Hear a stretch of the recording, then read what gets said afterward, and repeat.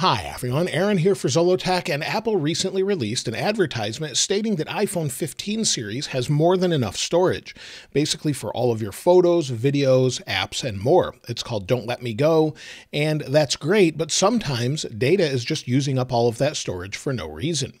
Throughout the life of iOS 17 and even with iOS 16 and prior versions, many experience this same bug where again, your storage data is used up for no reason. So I wanted to walk you through some of the steps you can do to try and fix that issue and gain back your storage without just simply restoring your iPhone and starting over. Now, to find system data, that's located under Settings. If we scroll down to General, then we go to iPhone Storage. You may have to give this a moment to load, but then scroll all the way to the bottom and you'll see System Data. Now, this phone in particular actually was at 16 gigabytes, and I was able to drop it down to 8 gigabytes. Some people have it using over 150 gigabytes at the top here, where system data is just taking up everything. So the first thing we can do is clear some history out. If we go into our settings and then we go down to Safari, scroll down to where you see Safari, and then further scroll down to where it says Clear History and Website Data. Under this, we'll have some options for the last hour, today and yesterday, or all history. I would recommend all history. However, if you do clear this, just make sure you have your password saved, as you'll probably have to log back into certain websites. But if we just clear it here, we've cleared it, and it clears across all devices that are synced over iCloud. Sometimes that will free up storage and give you a little bit of extra storage where you didn't have it before. That doesn't work for everything, but again, you can keep checking and see if system data has changed. The next thing has to do with photos. If you're using iCloud Photos, this again can have the same effect. If we go into our settings, tap our name at the top. If we go into iCloud, under iCloud, you'll see Photos. Under Photos, we can turn this off and turn it back on.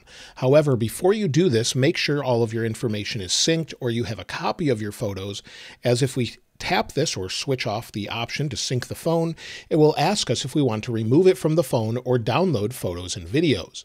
So make sure you either download all of them, or if you do remove them from your phone, you'll have a copy of them on iCloud.com. You can verify that by going into your web browser, going to iCloud.com and seeing your photos there. Just make sure you do that before you remove anything from your phone. Once you've done that, turned it off and then turned it back on, again, this can actually help with that overall system data. The next thing you can do that's very simple is to restart your phone, but with a hard reboot or a force restart. To do this, what you'll do is press volume up, volume down, and then press and hold the power sleep wake button. So we'll do that together. Up, down, press and hold the power sleep wake button. Give it a moment. Do not slide it to power off. Just keep holding the power sleep wake button.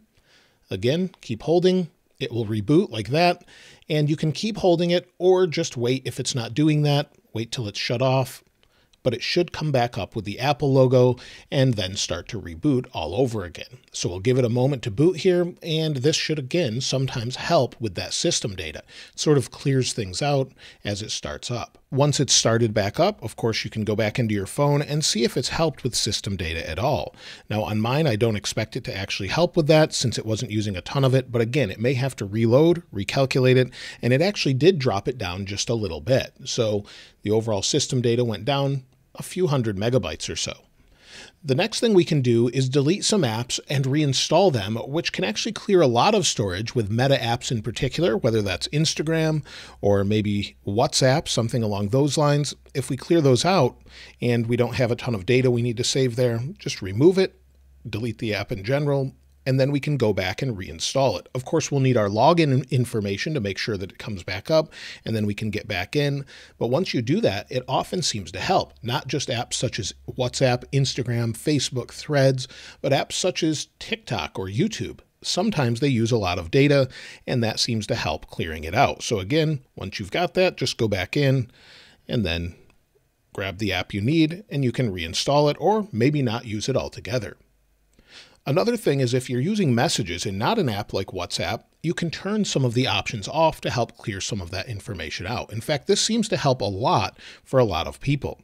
If we go into settings and we'll go back out of storage here and scroll down to where we have messages, Go into Messages. Within Messages, go down to Message History, and where it says Keep Messages, you'll want to change this. Now, keep in mind this will delete some of your messages, but if you have things you've already saved, maybe you have some memories from some loved ones you'd like to save, if you've done that already, sometimes you can do it with a third-party app, you can change this to 1 year, but it will warn you that messages older than 1 year will be permanently deleted, and you cannot undo this action. If you don't mind that, go ahead and change it to 30 days or 1 year, and this usually clears up a lot of data for a lot of people.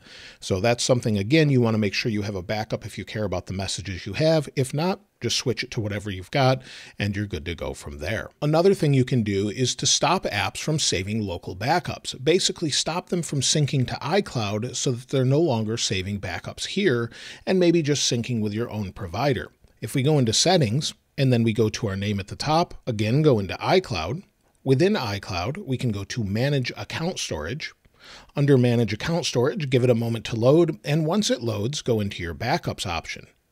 Under Backups, again, give it some more time, and then we have some options here where we want to select the device we're currently using, where it says this phone.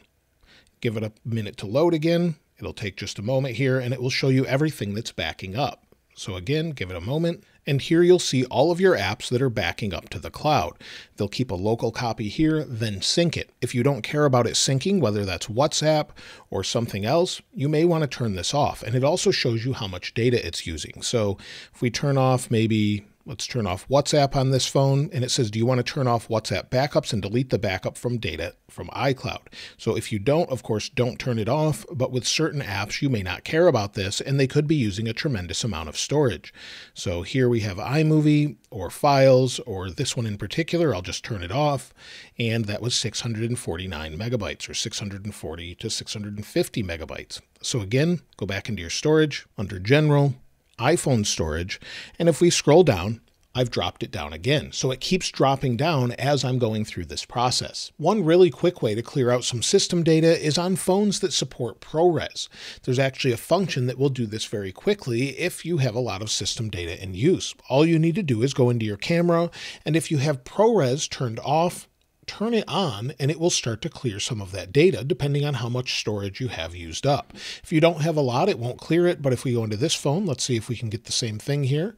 If we turn it on, you'll see it says freeing resources, and this actually will clear up some of that system data and free it up very quickly. Now again, this is only on phones that support ProRes, but it's a great way to free that up quickly if you want to do that. So you'll see the time will actually increase as far as what storage time we have if we record in ProRes. And now it says free resources. So it allows you to do it over and over. And on that phone, if we go into storage, scroll down, you'll see we have about 7 gigabytes in use. But again, we can free that storage up. If we need it, it will free it up very quickly. Now, the final thing is if your system data is fairly large and you're trying to reduce it still, and it hasn't shrunk down like mine under about 6 gigabytes or so, we can walk through a set of steps that will help clear that out. Now, keep in mind this may not work 100% for everyone, but it seems to work for some people, but is a little bit more complicated. The first thing we need to do, though, is close all of our apps. Once all of our apps are closed, the next thing we need to do is turn on airplane mode and then turn off Wi-Fi and Bluetooth. I like to go in and go into settings and then turn them off specifically like this, where they're fully off. So make sure they're both off. You can see them off here. And then the next thing we need to do is very important. Make sure that if we go down into messages, go to the same area we were in before, where it says keep messages under message history, and make sure this is on forever. You can change this back later, but make sure it's on forever while you're doing these steps, or you could lose some of these messages.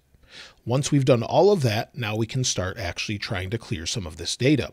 And what we do is we go into our settings, then we go to general, and then we go down to date and time.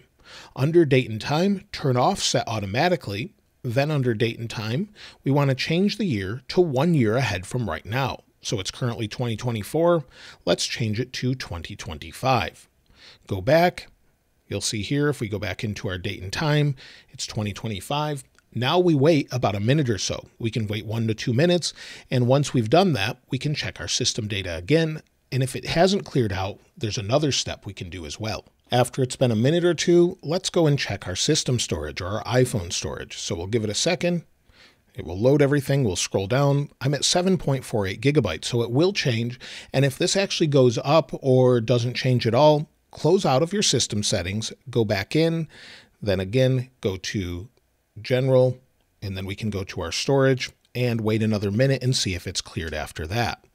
If it has, the next thing we can do is change the actual time and date to 3 months ahead from now and not 1 year. So again, we'll go back in and then we'll switch back to 2024. Once we've switched that, we'll go 3 months ahead and then we'll select July 5th. Again, we'll wait about a minute or so and see if it clears any of that out.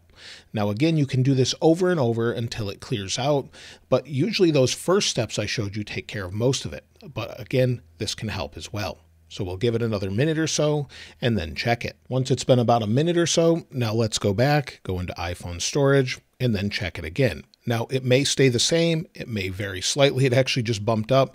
But for some people, this will clear out some of your data. Mine is pretty low already. And keep in mind, this is actually cached data.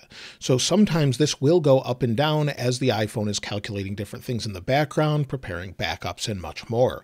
But this is okay if it's using about 7 to even 20 gigabytes. But if it's taking up all of your storage, of course, that's unusual and when you would actually need to perform these different steps. Usually the clear history issue fixes a lot of this, as well as the turn off iCloud and others. So once all of this is done, go back to your date and time, switch it back to set automatically, turn off airplane mode, and then turn back on your Wi-Fi and Bluetooth if you're using those, and you're good to go. Those are all of the different steps that should help regain some of that system storage, and it helped with mine, specifically with turning off some of the backups, deleting and reinstalling apps. All of those things typically help.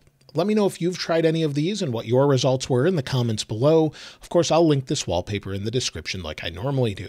If you haven't subscribed already, though, please subscribe. And if you enjoyed the video, please give it a like. As always, thanks for watching. This is Aaron. I'll see you next time.